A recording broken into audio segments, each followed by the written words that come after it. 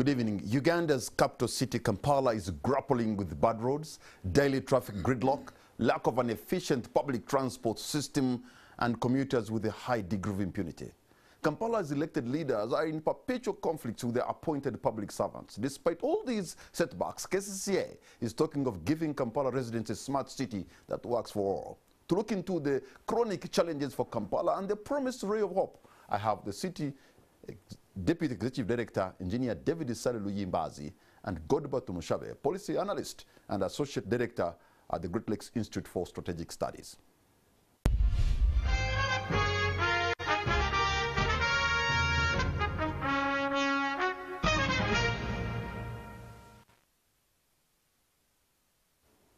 Gentlemen, thank you so much for having honored our invitation. A warm welcome to both of you. Thank you. Thank you, Patrick. Godber, you are a lawyer by training. We have an engineer. Let me begin with you, Engineer David, because you have a big mandate. The city is basically in your hands. You are the man we have to look up to ensure that the city, Kampala, is running for us. But one thing that is very evident, even when I was driving here from Namongo to Kampala to the city center, the pathetic potholes, you know, that have become death traps.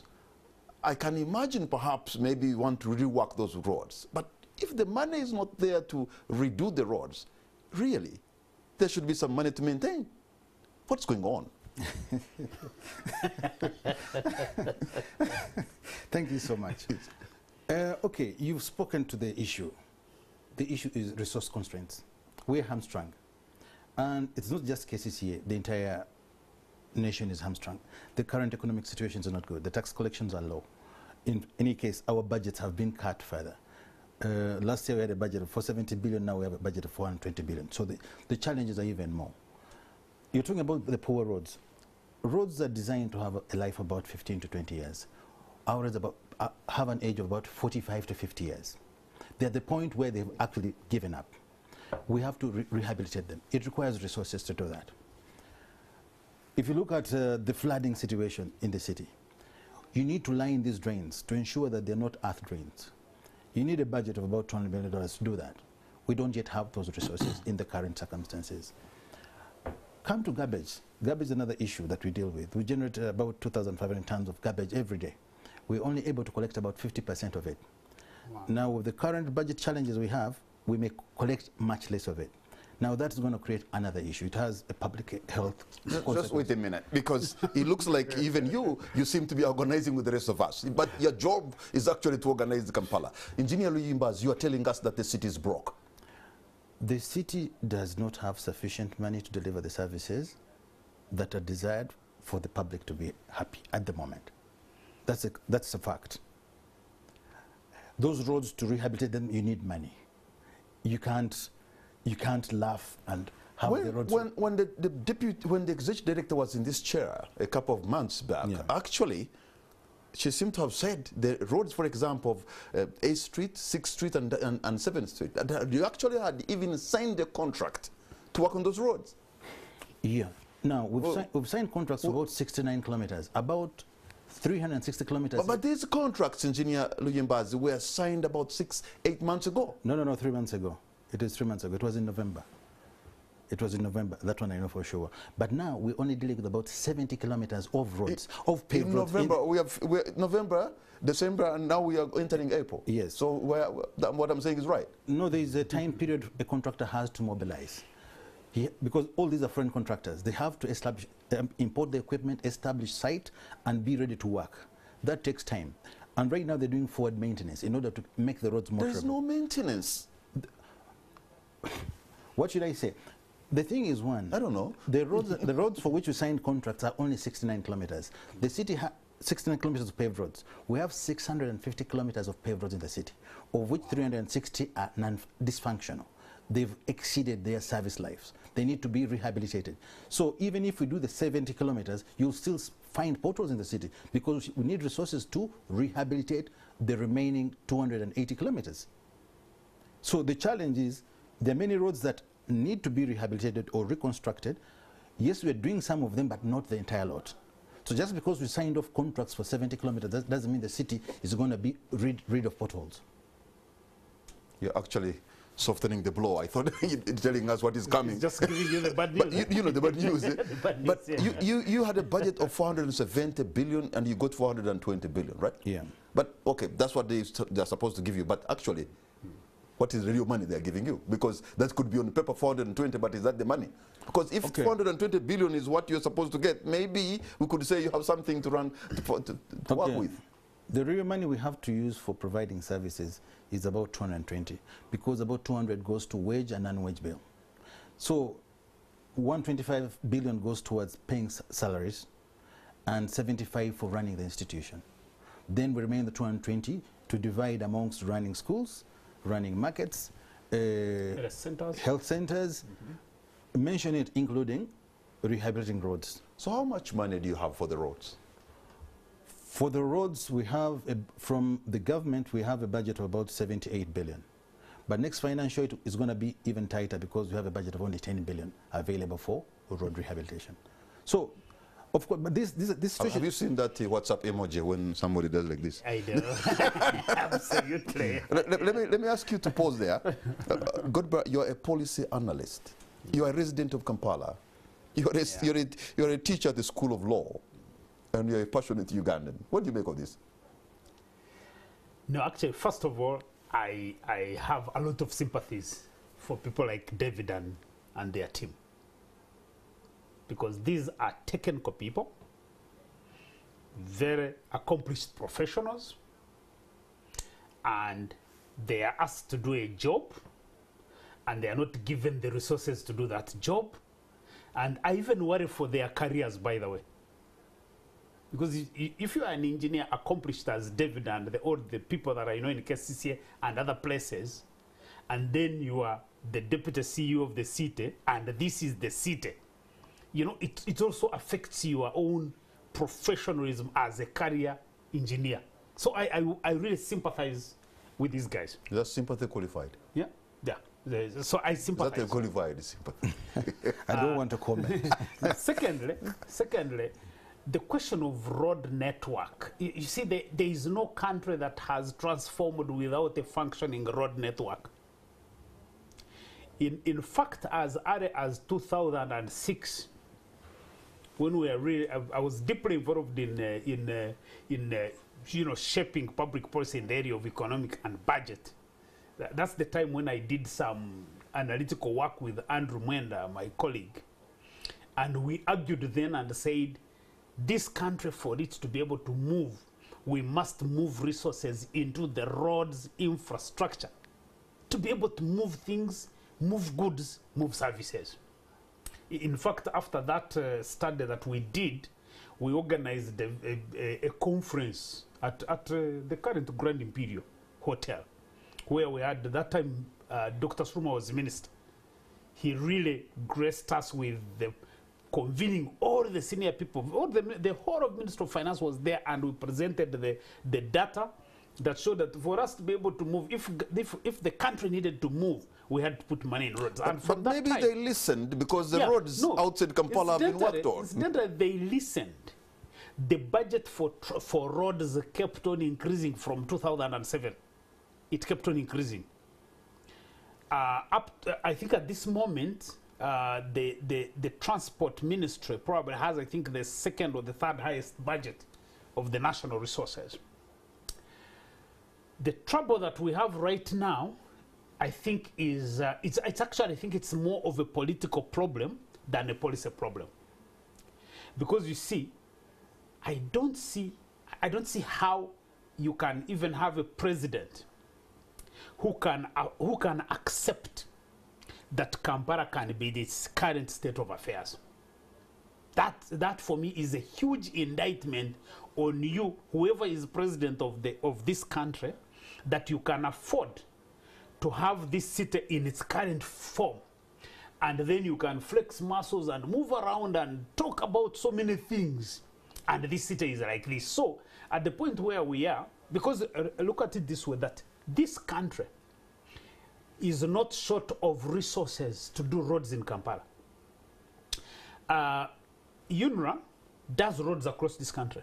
Of course, they have their own problems. I was in Ntungamo the other day and looked at the garis in one of those roads from Kahunga through Nyachera, Rukoni, to Rukoni. The garris. And you imagine people who are passing there, and you are thinking of pregnant mothers going to deliver, and they are being carried on border borders. Eh? And you ask yourself, how do they manage? But the point I want to make is that UNRWA has roads. These are roads across the country. If this government was serious, they would even sacrifice maybe one road, one of the major highways. The money that goes into one road, which could be some 200 kilometers or, absolutely. More. Yeah. They could just 300 sacrifice kilometers. one and say the roads in this town have to be fixed. In fact, I would even argue and say a serious president in this country would need to decree that roads in a 30 radius of this city must be working properly. If you can do that, I mean, you can come and tell stories about transformation and whatever. You are basically being unserious, because the whole economy is locked up in this metropolitan area. Mr. Deputy Executive Director, Engineer Luyimbazi, I can imagine you're most of the time on the plane traveling the globe and maybe going to benchmark, maybe in meetings, workshops, and trainings around the world. And I'm sure when you get back on the plane and you fly to Entebbe and back to the city which you manage, what goes in your head? What do you think? I don't fly on that. No, I'm not being naughty, because I just want to make it so that I don't fly on the way you say. Yeah. Okay, the thing is, one, the challenges the city faces are real. They are resource related. But that doesn't mean there's no hope. There is hope. Only problem, the hope we have is going to take some time. What is some time? We're looking at about 2 to 3 years minimum to fix this problem. Because you put your hands on your head, but we've secured a World Bank loan of about $650 million to again revamp roads in the greater Kampala metropolitan area. KCCA may get about 250 kilometers. We may be able to fix about 100 kilometers of roads using that money. We have a company. So the World Bank loan is not enough to fix the roads in Kampala? It's not enough. Remember, we have 2,100 kilometers of roads, of which 650 are paved. Of the 650, 360 are dead. They need revamping. And even the gravel part of the network needs to be tarmacked. You cannot have gravel roads in the city. So there is a lot of work in terms of, when we're talking about the smart city, we are meaning getting rid of mud and dust. You know, being able to have a city you're proud of. Now, so you need to rehabilitate the roads that are dead, upgrade and tarmac the roads that are gravel as well in that process. So now, for the roads that you are supposed, where you have signed contracts, and maybe the contractors is looking for equipment and mobilizing other things like that, why can't they at the moment be maintaining those roads? They're maintaining those roads. They are not, sir. The problem is that you're looking, you think the targeted roads under the contracts represent the entire city. No. These are just 70 kilometers out of the 650 kilometers. So it's just a small sample. But you see, Patrick, the questions, in fact, maybe I don't even think that David has capacity to answer these questions. Because you see, the questions are, how did we come to this point? Ugandans like discussing contracts, David. Every time you say this problem, they say, we've signed an agreement with the World Bank. You say, but how did we get to this point? Before we came in here, I was chatting with David, and I was like, okay, so as in this hotel, as you drive from this gate here, you hit a pothole inside the hotel. Now, do you need a World Bank loan to fix a pothole in a hotel? So I think that we have a political problem, we have a civic problem. I still don't understand how Ugandans, these city dwellers in Kampala, how we are able to struggle in this kind of road network, and we are allowing these politicians who are supposed to allocate money, we are allowing them to sleep. The other day when I was discussing with someone at Kampala Parents, those who pass around Kampala Parents, you know, there are potholes there. It's like a sea of potholes. Went to drive there, and then I was like, but Kampala Parents is a multi-billion school facility. why, at the very least, why can't they just grade the place so that it's motorable? Someone said, no, you know, KCCA people will arrest you if you walk on the road. And I'm like, but surely, that would be a point of protest. You as Kampala parents who pay taxes every other time, that would be a time of protest where you just go chifuba and walk on that road. Because I think that would be a good reason for KCCA to arrest you and put you in prison. I mean, if you can't be in prison for walking on a road where you want to drive on a good road, what else should take you to prison? You want to go to prison for stealing? So I would want to walk on the road and Kampala KCCA comes and arrests me and puts me in jail. Just think about it. The pain is that cities in this region are positioning themselves to get money through meetings, conferences, and events. You know, Nairobi and Kigali. Before we know it, even Juba is going to overtake us. Because if they are serious on their roads. You are going to be hosting a very serious conference, I think, next year, the non-aligned movement. It's December this year. December this year. This is the second to the United Nations. The biggest meeting that Uganda has ever held, the non-aligned. So, I mean, if you cannot dazzle the world, Uganda, I think we are very lucky people. So there are things that happen. We live by accident. We live by accident. Because you wonder even how we win such a big conference. Closer to the United Nations, coming to Kampala this December. But Engineer Luyimbazi is saying minimum we can fix them in 2-3 years. If you cannot at least dazzle the guests and the visitors, make a charm offensive to the world, then really, I don't know what. Because events like these sometimes leave the cities changed. The truth is that we have challenges, that's the truth. We have resource challenges, and it cuts across the board. It's not only in Kampala. All other ministries are being challenged. Again, because the resource envelope the government, Uganda Revenue Authority collects is limited. After COVID, then the Ukraine war, there were many economic hits that affected the resource collection. I mean, what you're asking of me is like, if you cannot afford bread, have cake. We need to be working together. How do we... No, because you know what I'm actually asking is that I had listened to Godber's submission. He says, this country and this economy is not so broke to fail to get money to fix the potholes of Kampala. Of Kampala? We're not that bad, engineer. We have not reached that level. And David knows, of course, for him, he's a technical person. He can't say what I'm saying. David knows that according to our budget right now, the State House burns at least 700 million shillings per day.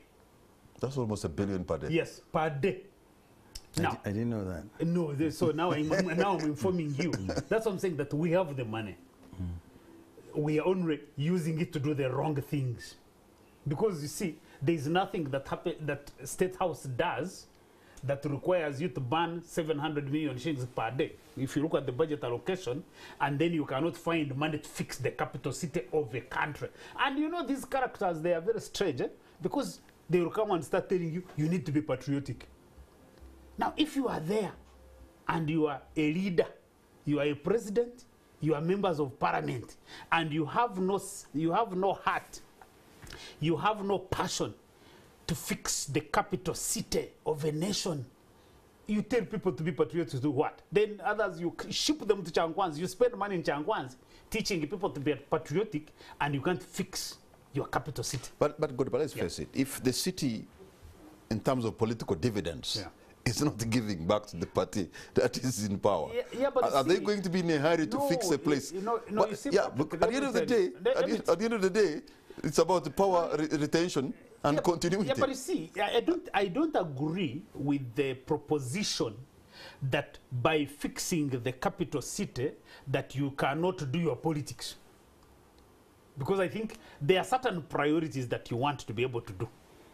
You know, sometimes it's about give and take. The way we fund national security, you will put money for national security because that's extremely important. You will still do your politics. You can fund a smart city, your capital city, and still do your politics.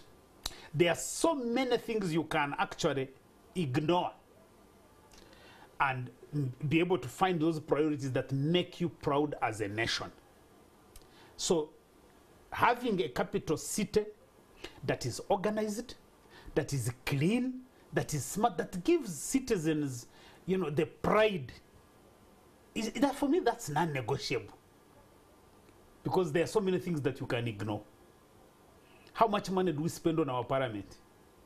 I mean, you spend money on 529 MPs to come and get locked in a capital city.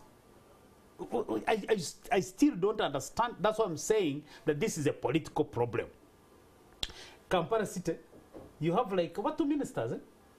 Well, I'll stick to the technical issues. The politics I may not be able to navigate. The Kampala City, I think, has like 2 ministers. You ask yourself, what are they for? They are for doing what? So I think that you have a political problem, and secondly, you have a civic problem, because if Ugandans, if residents of Kampala, you and me, Patrick and David, if we are serious people, nobody would accept the kind of situation that we are in. Nobody. I think that, I don't think that there are many countries where a people would accept to drive in these roads. So the mere fact that we are incapable of taking on the politicians to say, you can't make our city look like this. By the way, I would even say that even all the people of Uganda, they should be coming to Kampala to ask, why should we have a capital city that looks like this? Because then the politicians would begin to, would listen, and David would have the money, by the way.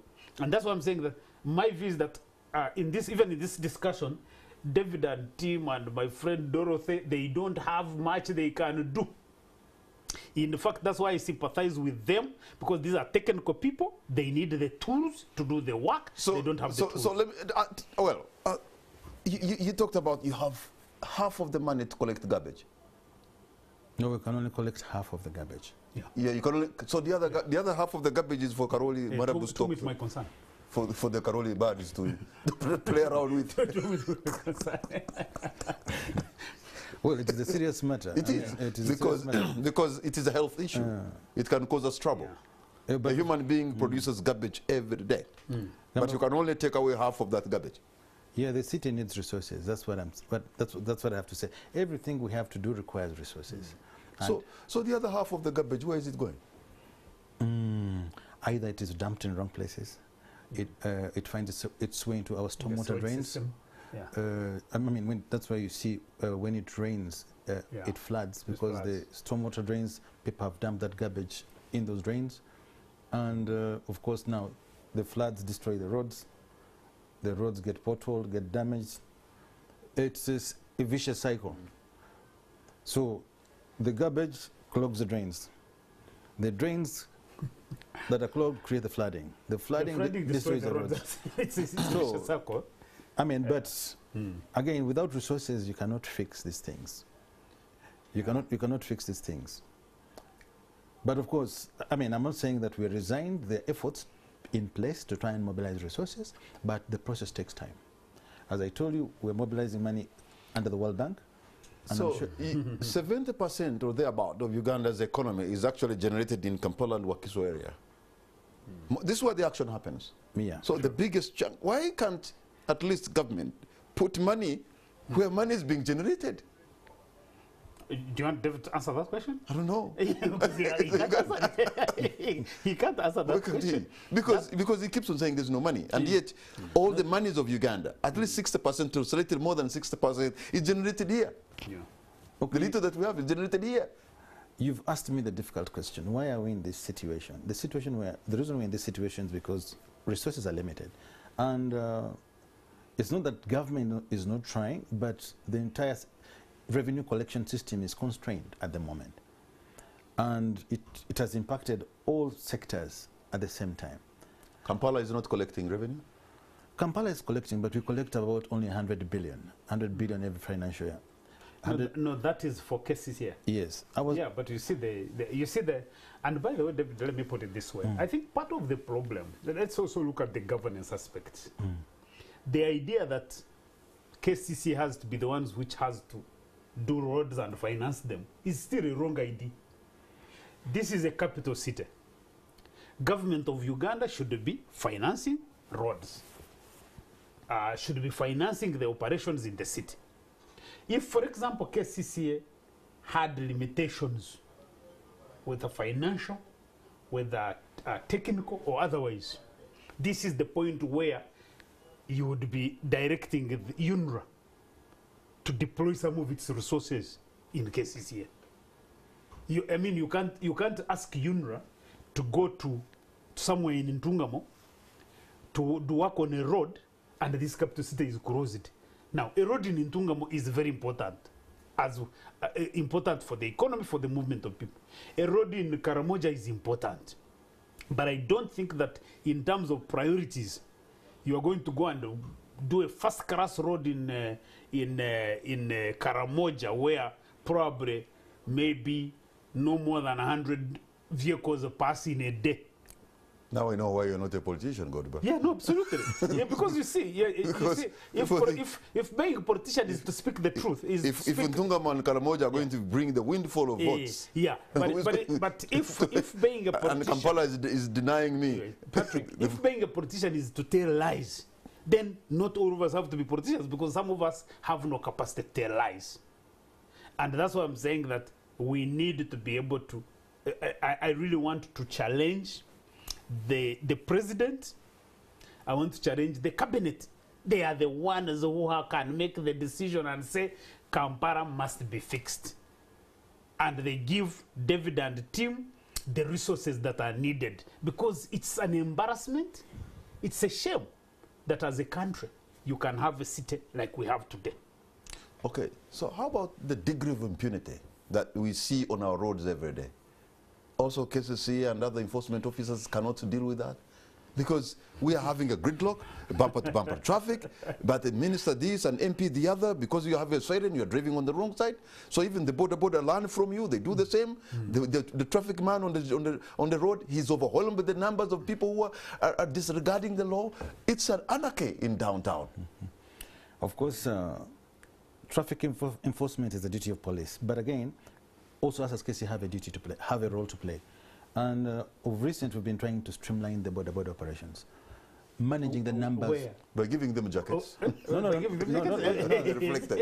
giving them jackets. What exactly are you We're gazetting limited stages in the city.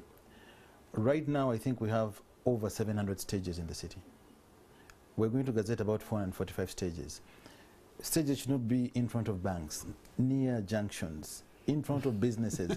You know, right now, the current arrangement, stages are everywhere.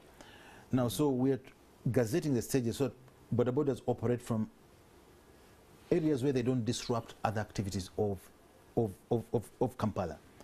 The other thing we're going to do, we're going to register them. Registering them, that means limiting the number of But are they not registered? They're not. But they have number plates. No, they're not. To be the registered, you need to be assigned to a stage. We need to know the vehicle, where you're operating the from. motorcycle you're driving. We need to know that you have a driving permit. You must have a PSV license. There are many requirements you should be able to fulfill. But how are they not registered? Yet they are paying for licenses and all these things. They're not paying. Yeah. The license? Yeah. They're not paying PSV licenses, as far as I'm aware. The last time we did a census, about only 3% of them had PSV licenses. About 3% again had driving permits. Don't they register their motorcycles? But they need to be registered by an authority. They can't register themselves.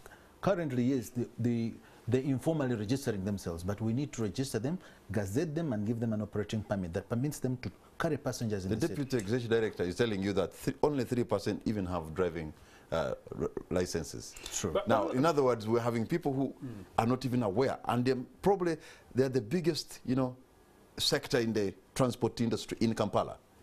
But we have people who are not certified to be riding motorcycles. Only 3% are certified. That is correct. Yeah. So you can imagine how you're endangering the lives of the people of Uganda.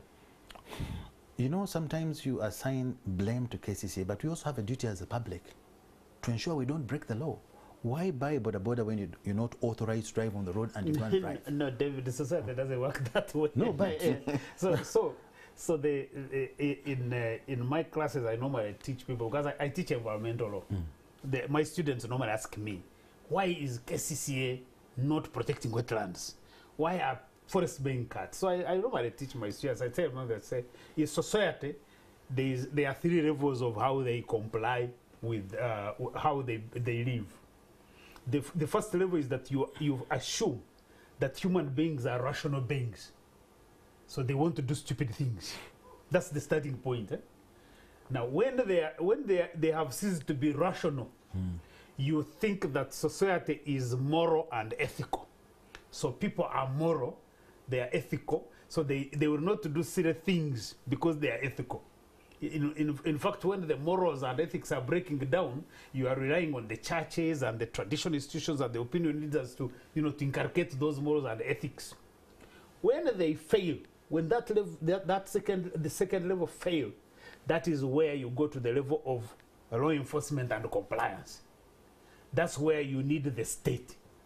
Now the state comes in and says you have to behave in a certain way.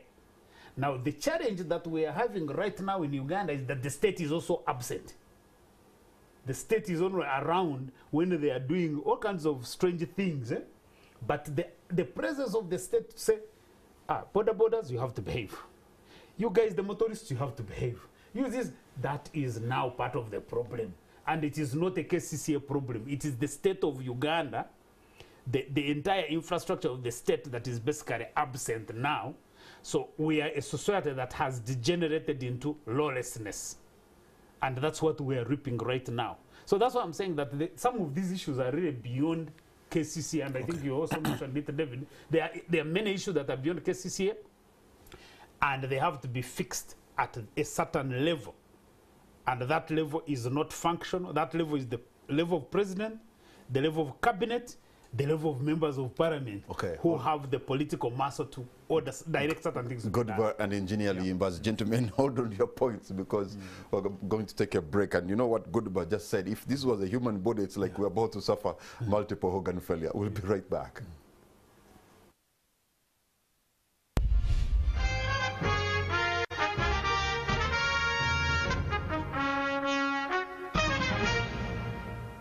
Welcome back. You're watching On the Spot. My name is Patrick Amara. My guests tonight are Mr. Godber Tusmushabe, Associate Director at Great Lakes Institute for Strategic Studies.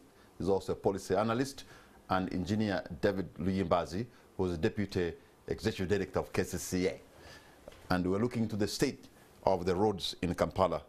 You know, on top of having bad roads, we also deserve, an efficient public transport system, for heaven's sake. At least if we had the buses, or whatever it could, probably that would have helped. Where would they pass? Well, the soldier only potholes looks like we're... Okay. So where's the... You have such amazing plans in your cabins there at KCC. Some of them, you found them there. In fact, your predecessors were talking about even giving us cable cars and all this kind of stuff. You guys can dream. But, but the problem is, it only stays at that. I mean, artistic impressions are absolutely amazing. I don't know, you're being sarcastic. You're being sarcastic. But, but the issues are real. I mean, public transport, what are we doing?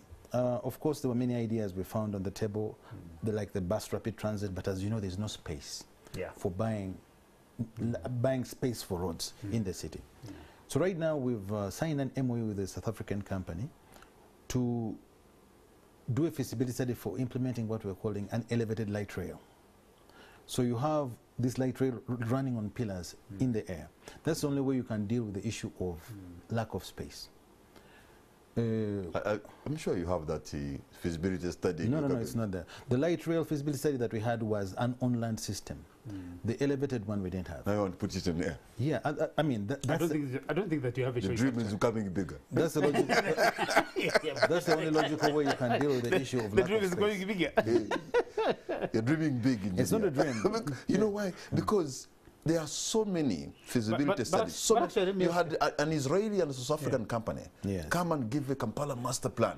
No, I'm wondering, Patrick, I'm wondering, David, if we can't find money to fix these roads, you think we will find money to build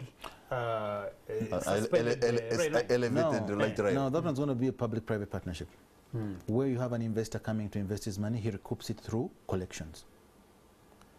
Again, that's a way to try and deal with the issue of lack of resources.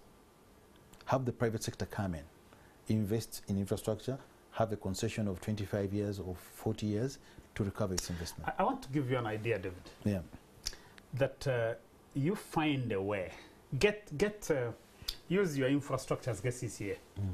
You get people within Kampala, with the dwellers, in the different formations, engage us in some baraza kind of arrangement, maybe on a monthly or quarterly basis.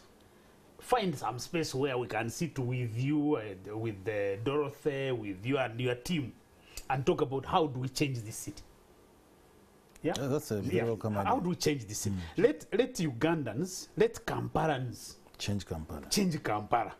I don't think it can work, because you're going to meet people who are angry and emotionally charged. No, they can, no. You actually, this is something that you can have them selectively, because in all the other sectors of government where I engage with government agencies, there are people that you bring together because they have vested interests, and they bring knowledge, they bring ideas. Some of them can bring resources. So I really would want to see like a baraza of the executive director, or if the mayor was able to do it, and be able to sit and say, guys, this is the challenge we are facing. In your view, how do you think we overcome it? Because I think being there in City Hall, I think this thing can be overwhelming. Yeah, but you are assuming that perhaps the people who are running the affairs do not know, do not want, or they don't get it. Because I'm sure they get it. No, they get it. Engineer Luyimbazi gets it. I am thinking now. The problem is telling you are the resources. No, I'm thinking of how do you now solve the problem. If we brought, if you brought some 50 business people in Kampala. You brought a couple of others in terms of their segments and sat down with them in a town hall and say, you give us ideas. How do we overcome the current stalemate, the current challenge? Because this is a crisis. This crisis of Kampala is not a crisis of KCCA alone. It's a crisis of all of us. So my proposal is to figure out how do you mobilize the different segments of Kamparans to say, let's have a conversation of how do we overcome this challenge. Because you see, we have, coming from my profession as a policy analyst, normally when we are looking at problems, you have to begin to understand what is the problem. Is it a financial problem? There's a time when we worked in the environment sector and we used to write all the consultancy reports we wrote. We said there is no money. The environment sector is underfunded. When we did the analysis of the budgets, we actually found that there's a lot of money, but the problem was more to do with the institutions that are overlapping. So it was actually never a financial problem. So you have to, in terms of addressing the current problem in Kampala, you have to find out, is this a policy problem? If it's a policy problem, where is the problem? Is it a political problem? If it is political, what is its manifestations? Is it a budget problem? If it's a budget problem, because you see, this is one thing I used to argue with the people in the environment sector. But if you are saying that our forests are being degraded, our wetlands are being degraded because of money, and you think it is important, then this is the point where you go, as you're saying, go to the World Bank, borrow money, sort the problem. Don't keep on writing year in, year out, and say that the environment of Uganda is being degraded because we have no money. Because even at the household level, even at your individual level, Patrick, when you have no money, you know the options that are available to be able to look for the money. If you don't look for the money and find it, then you begin to say, why am I not able to find the money? Maybe I'm not credit worthy. Maybe I don't have friends who are rich. Then you begin to solve the problem. Somehow you find the money even when you're constrained. Yeah. So that's my point. Somehow you find the money. A conversation, I think that you broaden and bring people, you know, because I can see you guys, you are really in a crisis. Bring people and see how do we extract ideas on how we get this thing done. So you had a very beautiful idea of building what they call the non-motorized transport corridor. Yep. I see it in Namirembe Road. Sometimes I go and park at Lohana Primary and I go downtown. But what has happened that the thing, a beautiful idea has been misused and abused left, right and center under your watch. Why did you have it if you cannot, you know, why? I mean, They're driving on pavement, or the flower pots are gone, yes, and, they're gone. you know, and the borders are moving. There are some lanes that are meant for only people with disabilities, PWDs. Yeah. That's where the borders are going. Yeah. There are some lanes people supposed to walk. People will be, you know, they will be honing so that you can get away. And I'm like, this is supposed to be a good initiative. In fact, it's a beautiful initiative, but you cannot even let it work as it's meant to be. As painful as it is to you, it pains us 10 times more. You know, this is very interesting. When the ED of KCCA is agonizing just like us. I'm expecting him to organize the city, but he's also crying like us. The thing is, But everybody agonizes in this country. It's a process to organize the borders so they can operate from gazetted places. It's not something you do in one stroke. We began off with the sensitization. Okay, first did the census, began off with sensitization, did the training. Now we're going to gazetting stages and registering. It's a process. And that process is supposed to lead up to the cleaning up of the non-motorized transport corridor. So it's not something that can happen in one stroke without you losing it at the same time. So we agonize with these things and many other things you don't know. No, I think KCCA and the police, all they needed was to enforce.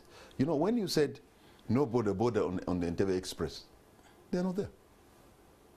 But they were never there in the first place. No, because in the first place you said they will not. This is not for you, and they listen. No, by the road, the Entebbe Expressway is built in such a way that if you're border, you take a passenger. Where will you drop the passenger?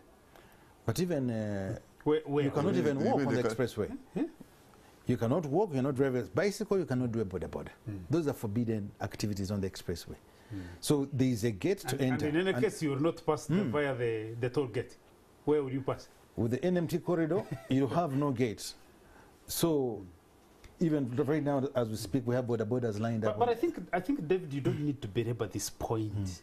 That as long as we cannot organize, we don't have law and order in the city, in law-abiding people.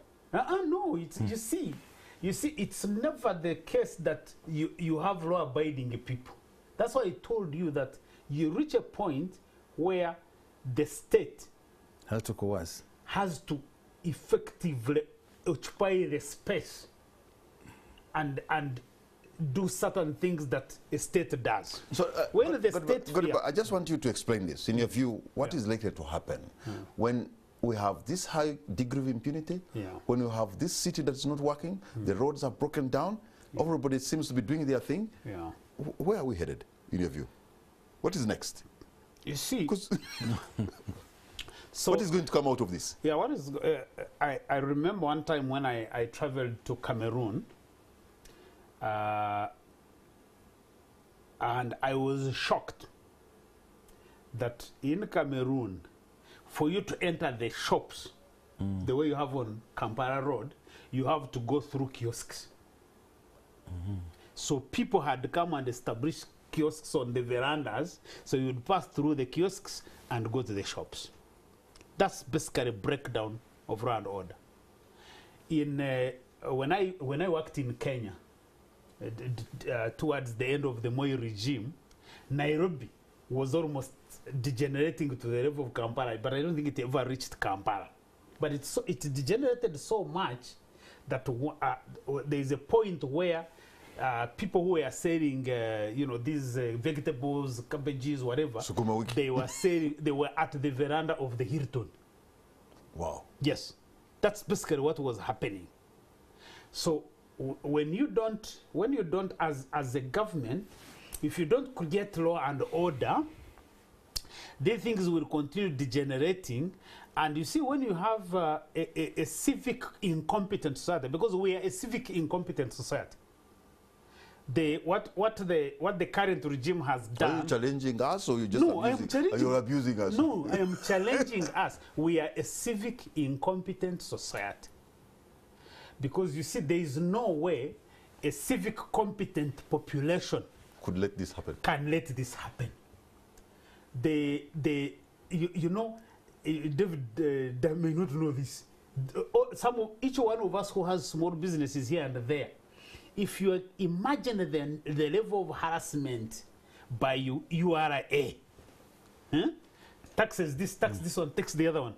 And then you part with some of this money and it goes. And then you still wake up in the morning and don't go on these roads.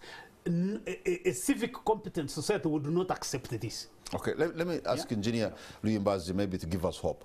For the money, the contracts that have been signed, where are things likely to get better very soon? Which roads are we going to see earth movers working? And I know the political leaders are saying the exorbitant price is also giving them a headache. That a kilometer at 10 billion, is it 10 to 15 billion? How do you justify that? Go for it. Okay, good.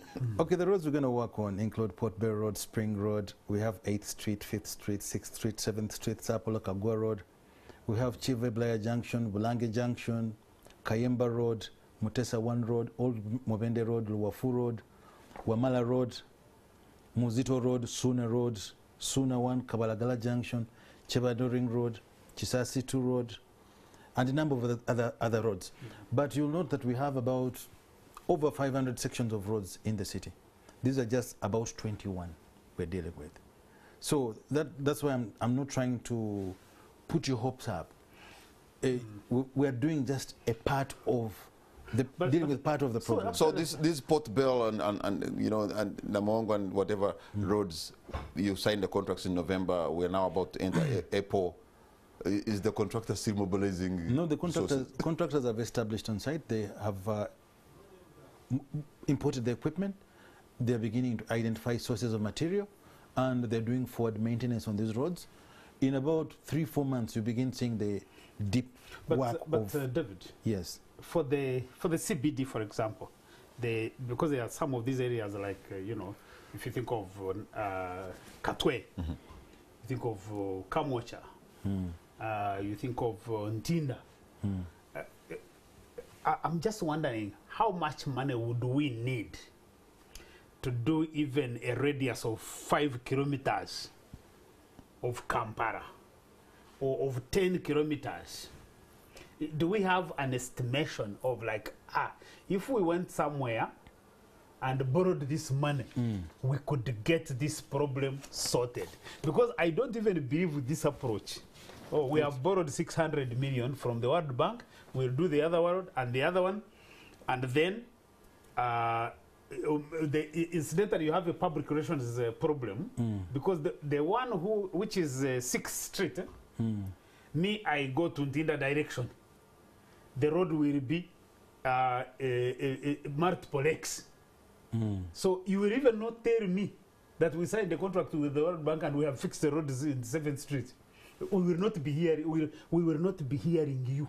Yeah. You get the problem. So I think that the strategy to work on these roads must be, we need money to fix a network of roads that probably as you move out of town, and I think that no, but actually, for the capital city of Uganda, we must find the money. And I think that's why the Kamparans need to be mobilized. If need to be, maybe we should even contribute money.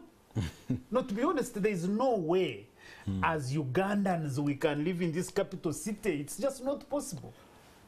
Okay, thank you for your contribution. But what I can say is this. Kampala's problems are not limited to roads alone. As I told you, we have drainage, we have which causes flooding, we have garbage, we have street lighting, we have markets. Now what do we have? We have a strategic plan as KCCA, a 5-year strategic plan.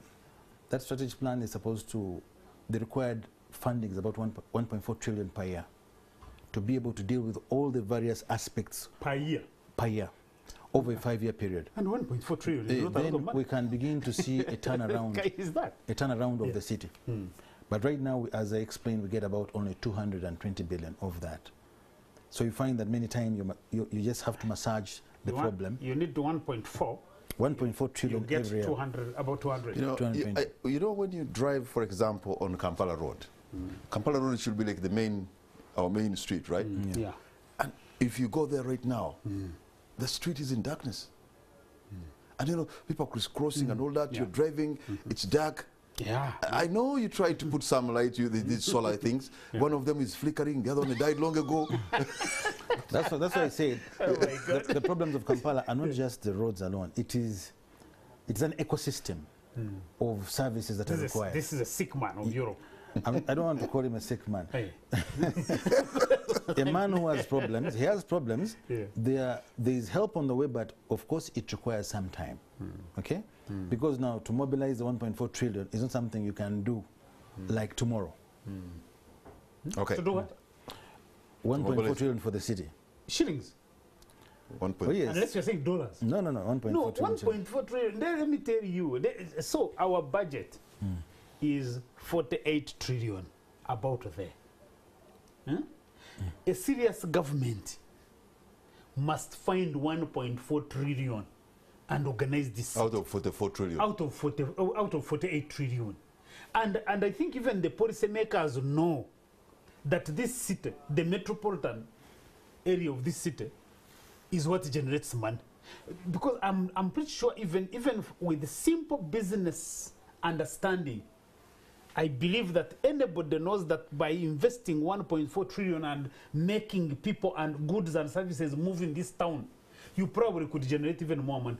Okay, gentlemen, hold on to your points because we are going to take a break. We come back with our last segment of the show, and I'll be opening the lines, or you're sending your comments or questions on our WhatsApp number so that I can read those questions or comments to my guests this evening, and they'll be able to respond. I know sometimes you can be angry, which is okay, but please, if you're going to respond, don't respond with anger. We need some civility. We'll be right back.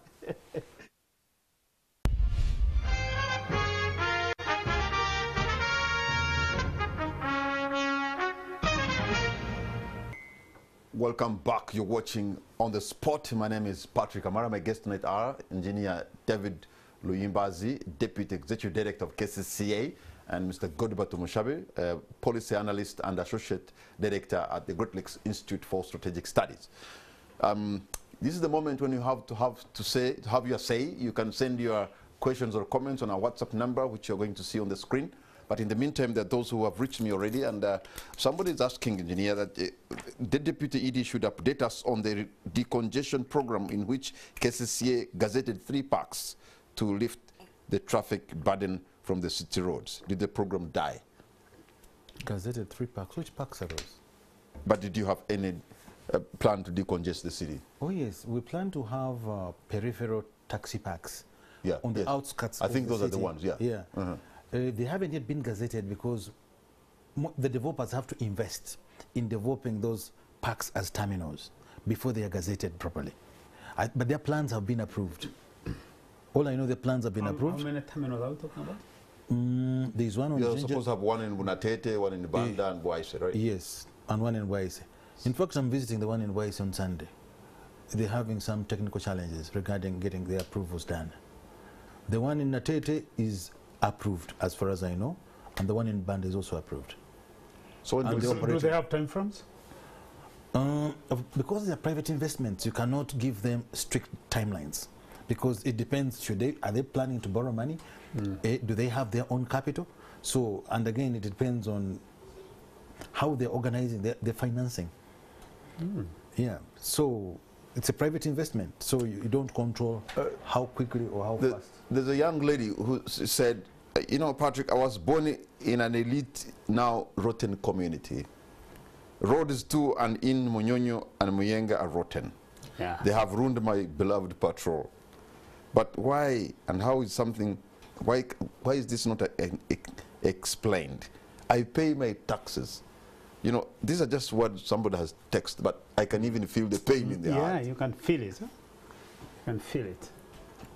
But I have, I don't know how many times I should tell you that without resources, there is a limit to what you can do. Yeah. Without resources, I cannot turn around the city. Yeah. Wow.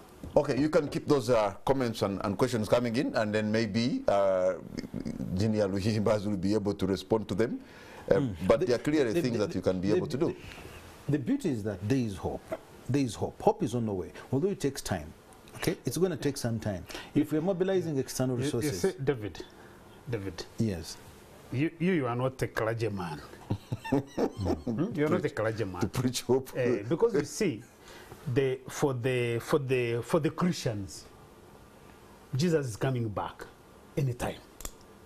So there's hope. It's actually been coming for the last Yeah, two yes, he has been millennia. coming. So, in other words, for the city, especially for this city, you don't have to feed people on hope.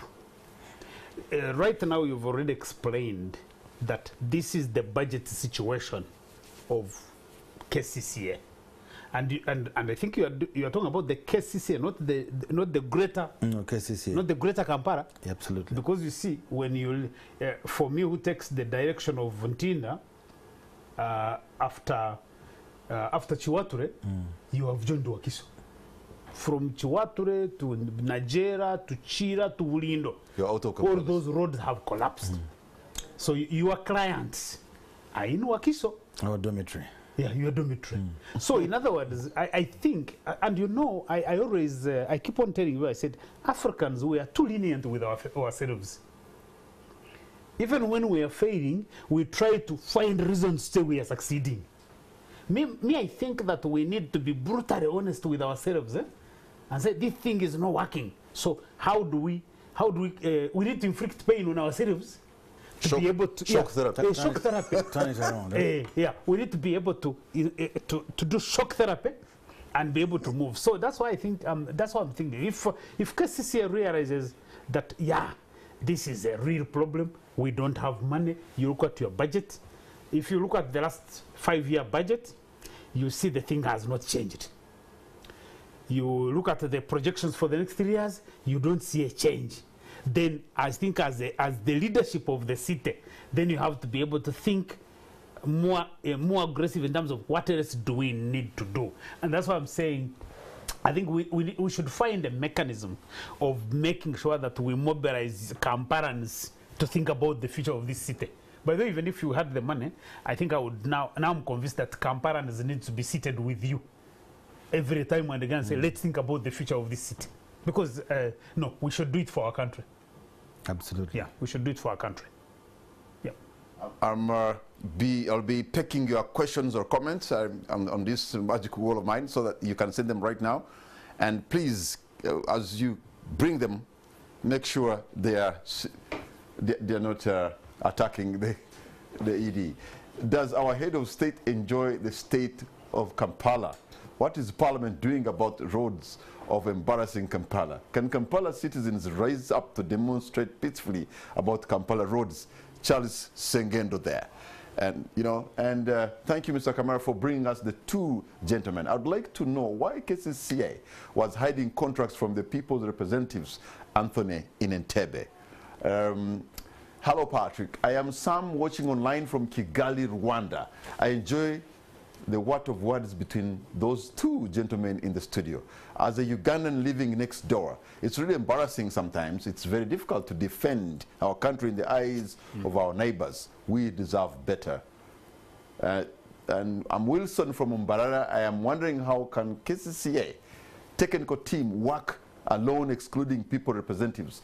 I have seen the mayor and councillors complaining that they refuse to account for resources and refuse to participate in council meetings.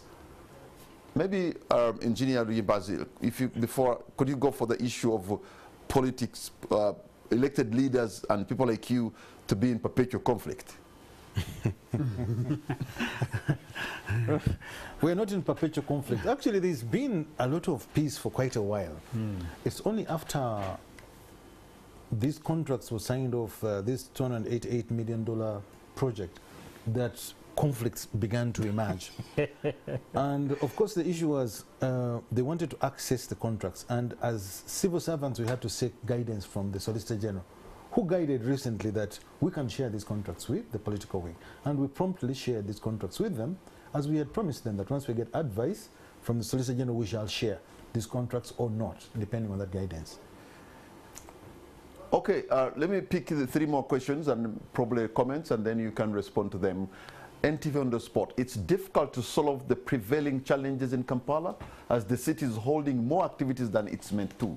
Government must seriously embrace the idea of shifting the capital city to another area altogether. Kampala city is overstretched. The population far outstrips its capacity. Some of the critical services ought to be shifted to the metropolitan areas. Kampala roads need prayers. I don't know if we really have a functional system in place to take road infrastructure development. Currently, Gulu roads are the best in the whole country. KCCA, to take this seriously because it's part of security and allows for business growth and broader tax revenue. As a country, I think we generally lack goodwill to develop this beautiful country of ours. It is sad. Okay, how do you respond to those, engineer? Most of these have been comments, but I'd like to acknowledge that, yes, the roads in Kampala are bad. That's a fact we cannot hide away from. As I've mentioned, the situation can only be reversed through provision of resources. In the current economic situation of ours, the resources are, we're operating under a budget tightening environment. Okay. And we have limited budgets to be able to turn around the city. But the number of arrangements we have in place that are going to cause the change we desire. But it's going to take time. It's a process. We have efforts from the World Bank. We have efforts from the UK Export Finance. Those will redeem the paved network in the city. But it can't happen tomorrow. It will happen. It will take 2 to 3 years to see the change that we need. Is this what Ambassador Laro Tunu called suffering from general brokenness? No, comprehensive brokenness. Comprehensive brokenness. Yeah. So, gentlemen, I'll take me out. Mm. What do you make of these submissions from Ugandans who have watched tonight and have responded? I mean, you can listen, you can hear the passion, the questions. I think that every Ugandan must be concerned about this capital city, because there are things that give you pride as a citizen. You know, having a capital city, even if, by the way, even if you have never been there and you're able to see pictures of Kampala and you feel like this is a clean, organized city, it gives you pride as a citizen. That's where when people talk about patriotism, it's like, oh, this is a city we should defend ourselves, and I think that's what we need to. That's what you hear from the people who have been making comments, and that's why. And I think my last comment is really to emphasize the point. I say, David and his team at KCCA, the Lord Mayor, I think that they should try and figure out mechanisms to distribute the burden, because the burden on them is too much. The current state of the city demonstrates that they are not capable of holding it. You need to find mechanisms of making sure that Kamparans can take charge of the city and be able to make the contribution they can make. I really think that. Yeah, people should maybe we should find a way of raising money and finance our city. If the government doesn't want to allocate money, because I know the way government allocates money, if they chose to allocate money to fix the problems of this city, we would not even go to both, because the money that is generated is allocated for so many things. Allocation for making sure that we have a capital city that gives us pride as a people, as a country. For once, they need to super focus on Kampala. Yes, absolutely. What's going to be your concluding remark, Engineer Luyimbazi? Well, I'd like to say one thing. We at City Hall, the technical wing and probably the political wing, we feel the same pain the public feels. That's why we dared to prosecute the problem, understand what is it that holds us back. And right now, the current situation is that the resources are holding us back. But I'm sure there's hope on the way. We have a number of initiatives we have underway that are they're going to take time, but they're going to arrive and turn around the city. We don't enjoy the potholes in the city. We don't enjoy the flooding in the city. We don't enjoy the garbage disposal methods in the city. And we don't enjoy the lack of lighting in the city. But again, the public also has a lot to do, because littering in a way that costs the country a lot of money in terms of garbage collection is something that can save us from having a bad city or a dirty city. So the public also has a role to play to help us reduce the cost to the authority to provide the service that are required. I thank you. Godber, your parting shot? Yeah, no, Ugandans, we need to take responsibility for our country. I think that we have disengaged too much. because it's all over the country, by the way. As I told you, in Ntungamo, where I come from, the road, that road that I pass through all the time. By the way, it is the same thing. At Christmas break, I had guests at home. We had a function for our parents, and the road was really in bad shape. So I called the chairman of Ntungamo, LC5 chairman, who is my friend. I said, Sam, give me some road equipment. Me, I'll buy fuel and fix this road. Small influence peddling here and there. Yeah, no, because I mean, but I basically I was requesting because he had authority. You had to buy the fuel. Yeah, I could buy the fuel, and the chairman told me and said, no, you know that road belongs to UNRA, so you have to ask for permission from UNRA. And I said, sure. That's why I always call it a dysfunction. Because you are the chairman LC5 and you're saying the road belongs to you. Some guys in Kampala, me, who is here, who is growing my matoke and my coffee and whatever, I have to wait for you from Kampala. And the chairman, so the dysfunction, it's all everywhere. So that's why I believe that we as citizens, we should put more demands on the president. And by the way, I keep on insisting, I say, societies that transform, they are transformed by leaders. At the family level, at the community level, in the church, in business. Now, the challenge that where Uganda is now, because of the dysfunction that has really eaten deep to the core, you need a patriarchal approach where the man at the top says we are going to change course, and he's able to demonstrate that this can be we can change course. And I think right now I think he has the power. If he could find a way of gathering some will, he can be able to focus on Kampala and say, I cannot be a president of a capital city of a country that has a capital city like Kampala, because it's a very embarrassing for not only for us as citizens, but for him as a president. And I think it would be embarrassing for anybody who is a president at this time to have a country with the capital city in the form of Kampala. Godber, Tusmushabe, and engineer David Luyimbazi. Gentlemen, I want to thank you so much for the time you've given us. And for you, the viewers, I want to thank you for the privilege of your company. I believe we have a good country and we're good people, but I also know that we deserve better. Sometimes there's a pleasant surprise in Kampala and Uganda where we are able to attract big meetings to come, including the CHOGM, AU, Parliamentary Conference, and even this year we're having the non-aligned movement coming to Kampala. How I wish the leaders could do much more. God has placed us in the best part of the world. Can you imagine Kampala on the shores of Africa's largest freshwater lake? Just to do a little bit. And if we just worked on our roads and a few other things, no other city in Africa can even dare to compete with us. Why can't we do it? I think we can. Good night and God bless Uganda.